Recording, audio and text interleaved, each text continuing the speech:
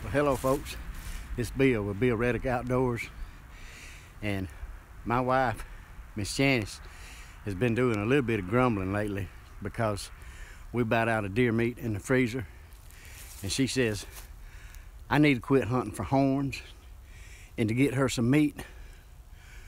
So me and my son Cody and my grandson Titus decided to go this morning on a meat hunt. And we all three climbed up in a stand together. This is what happened.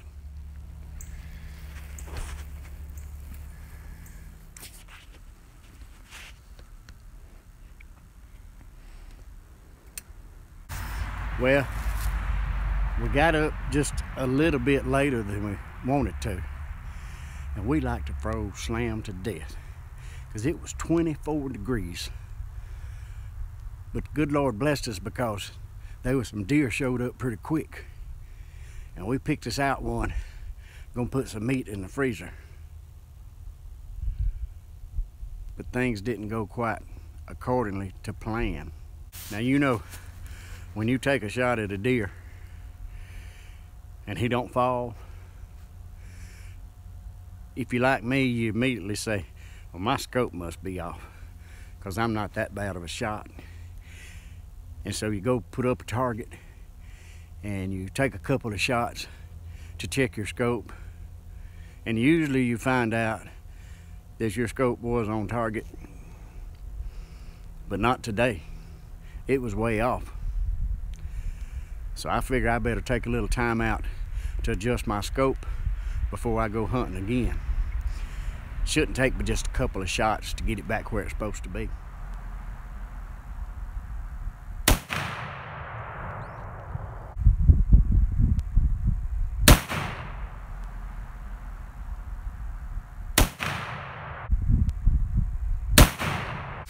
Now folks, I don't claim to be the best that there is in sighting in a scope.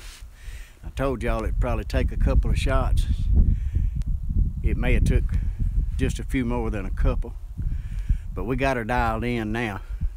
And I picked up the brass so not to leave a mess in the woods. Oh man. Well, folks, later that night I was sitting in my recliner and I was trying to do a little editing on my video, and my grandson Stephen was sitting in my lap, and I looked at what I had done, and I had cut my head off in the video, and I said something about it, and then he made this comment. Well, that ain't no good. I cut off half of my head. What? And just remember folks, whether you're at work or play, I hope you have a nice day. This is Bill Reddick Outdoors. See y'all.